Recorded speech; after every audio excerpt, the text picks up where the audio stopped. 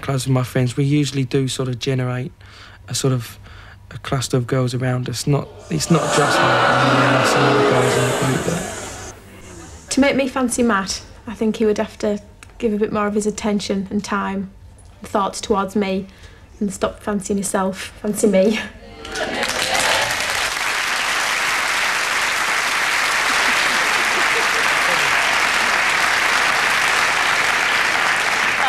Matt, this is life-saving time now for you. If you could make good of yourself, now's the time to do it. For a start, are you really that poser? No, I don't think I'm that bad at all. I said the nightclub bit there. I didn't mean it as in everyone seems crowd round us. I mean, the some of the friends I've got, they dress just as well as I do, so... I'm getting myself out of trouble here. No, I didn't mean it that way at all. You didn't mean it that way. It's the way you say it, you see. I know. It's the way it came across on television. Well, no, you just put your foot in it again. You know, you think you dress well. He's just very self-conscious, aren't you? That's right. Are you? That's right. Oh, you're being very kind now, Somebody's Kimberly. got to be. But, you know, he actually said he didn't fancy you at all, and you said it yourself. How do you feel about that? I didn't mean it nastily. I'm not disappointed. You're not disappointed? What about this sunglasses thing? Do you really wear your sunglasses all day long? Not all day long, no. The sun came out at that particular moment in time. I did believe it. And did you really think the fish was meant for you and not for the dolphin? No. I don't know why you thought that. Every meal we ate, every meal we had, he finished it off. I ate mine and I ate hers. You did? Yeah. Well, if that's not romance, what is? Is that your idea of being romantic, then? No, I was doing her a favour. We was in this Italian restaurant, and she felt really bad about leaving her half her meal. And the waiter was coming backwards and forwards, and he was standing just over from her. She's going, take it now, go on, take it now. No, not now. She was trying to pass it to me, told me to finish it up. Thinking of his food coming to But she wouldn't do it in front of the waiter because she felt embarrassed at leaving the food. So what was a guy to do? So you helped her out on the food stakes. Yeah. What about the shopping stakes? I mean, when you made that great gesture of buying the flowers and then conveniently forgot to bring your money. Pure accident. I did make up for it later on, though, I must admit. You did? You didn't. Oh. The fun bit. Oh, yeah, he won me this little teddy bear. Went to the fair afterwards. Went to the fair. And he went on a stall, yeah, he had to fire these little ping-pong balls. Yeah, but I had to go around the back and collect the prize. When I came back, he'd gone. How quick. It was a fabulous piece of film. It's a shame that you didn't get on because it looked a fabulous day. We got on. We had a fabulous time. We had a really good time, didn't we? We had a good laugh. Yeah. But not romantically. Not romantically. No, we did.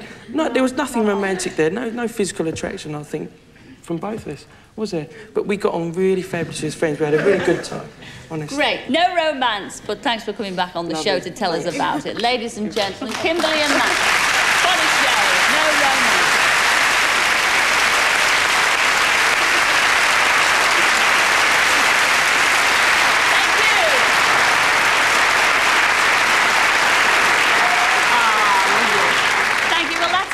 Time for this week, but we will be back next week to see how Dawn and Toby and Pete and Jenny enjoyed themselves. And of course, we'll be arranging some more blind dates. So until then, ta-ra for now. Ta-ra!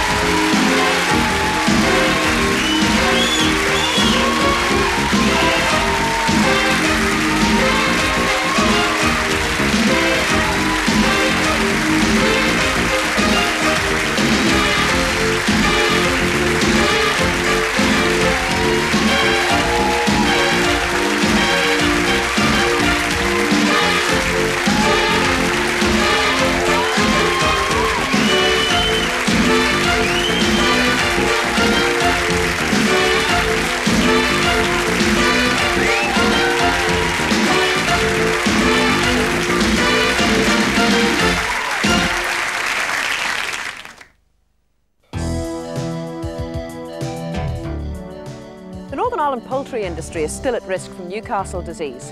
On this week's Farming Ulster, we'll be finding out if there is a solution. We'll be talking to an exceptional lady farmer in the southwest of England and visiting the experimental husbandry farm in Castle Archdale.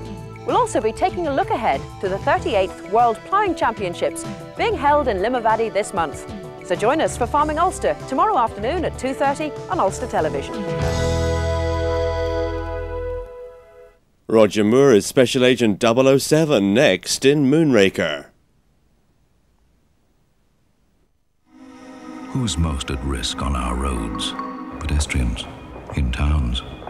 Mightn't be your fault. But if you knock someone down, even if you've slowed down to 20 miles an hour when you hit them, they'll miss being on their feet for a while, if they're lucky.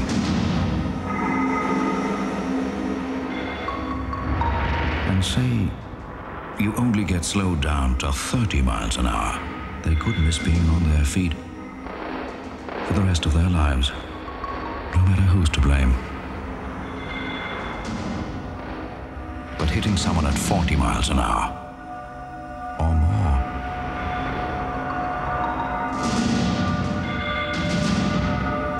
they'll miss it all. A little speed can do a lot of damage. You can make the difference.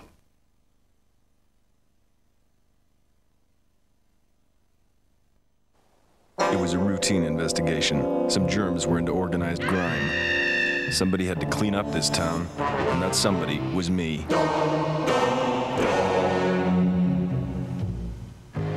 So I went to work, wiping out germs and deodorizing the joint. I left it smelling kinda fresh. Oh, thanks, Lieutenant. Just doing my job, ma'am. Domestos Fresh wipes out germs and freshens up. We put a lot into our new Dolmio frozen meals. Freshly made egg pasta, succulent meat, chunky vegetables, cheddar and parmesan, and Dolmio sauce with 2 types of tomatoes and a unique blend of herbs and spices. There's delicious lasagna, irresistible cannelloni, and tempting ravioli. New Dolmio frozen meals. Put the Dolmio smile on your face. Free inside Sunday Magazine, the invaluable Collector's Handbook. How to tell a trinket from a treasure and find out if that car boot cast-off is a genuine antique. Sold for £5,000. And free to every reader, a unique first-day cover with 4 commemorative stamps. And TV's trainer star Mark Greenstreet reveals his galloping success with the fillies. Sunday Magazine, the Collector's Handbook, and a first-day cover, all free with the news of the world this Sunday. Sunday on ITV, hilarious home movies from You've Been Framed at 7:15. A new miniseries at 7:45. Farrah Fawcett is Barbara Hutton. The only girl in the world who can buy anything and anyone. And she can't hold on to any of it! I want this marriage to work. The Richest Woman in the World, starting Sunday night on ITV. Tonight's late movie presentation stars Diane Keaton in the espionage drama The Little Drummer Girl at 10:55. But now it looks like the world's in deadly danger and there's only one man can save us. The name is Bond, James Bond, in Moonraker.